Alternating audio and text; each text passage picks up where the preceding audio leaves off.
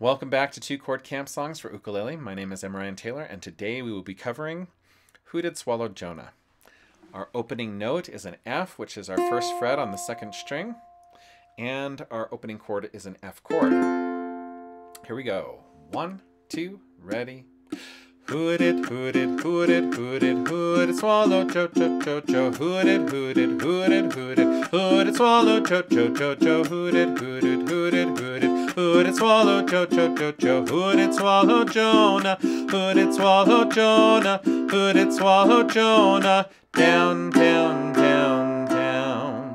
Wailed it, swallow Jo, wailed it, swallow Jo, wailed it, swallow Jo, wailed it, swallow Jonah, wailed it, swallow Jonah, wailed it, swallow Jonah, down, down, down, down. Gabriel, blow your trum, trum, trum, trum. Gabriel, blow your trum, trum, trum, trum. Gabriel, blow your trum, trum, trum, trum. Gabriel, blow your trumpet. Gabriel, blow your trumpet. Gabriel, blow your trumpet. Loud, loud, loud, loud. Loud. Right, okay, so you can just sort of stick an ending on there by going back to your home bass chord, the F chord, loud, or you can add the additional verses, Daniel in the lion's den, Noah in the arky,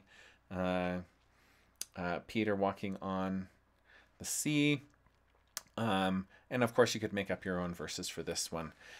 Just sort of a silly Bible camp song that is a lot of fun to sing. So as far as what I'm doing with the technique, we just have our F and C7 chords, of course, still, and we've got our chink up, chink up, chink up. So the chink, just to review, you are putting the fleshy part of your palm down on the strings, and you're flicking across the strings with your first finger. And that's all you get when you do that. If you get your finger there first, you end up with staccatos, and that's not what you want. You just want that percussion sound, okay? Okay, and then we're just pairing that with an up. So we're going up, we're going chink, up, chink, up, chink, up, chink, up. Now, why I like this better than chunk up, first of all, I'm not as good at chunks as I am as the chinks because I haven't practiced them much. And the reason is because I find them to be a little clumsy and slow. When you're trying to get all 4 fingers down all the time and then do ups in between, I find that to be very laborsome. And so I like to do the chink because it's so much quicker. And you can get this going blazingly fast. And it's really not that much effort. It sounds fast, it sounds like a lot of effort, but it's just, you know, right? Okay, and so you just want to get that practice down so that you can do this.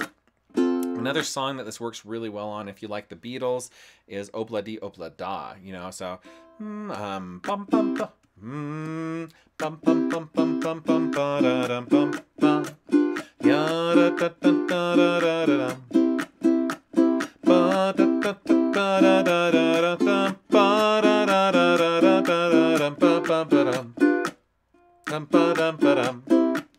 Obla di, obla da, life goes on, brah. Right? Okay. So this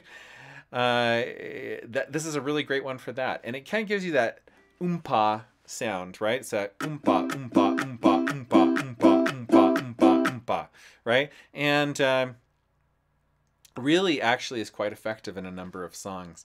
So it's worth learning. So learn your chink, and then just pair it with an up, and you're good to go for that one.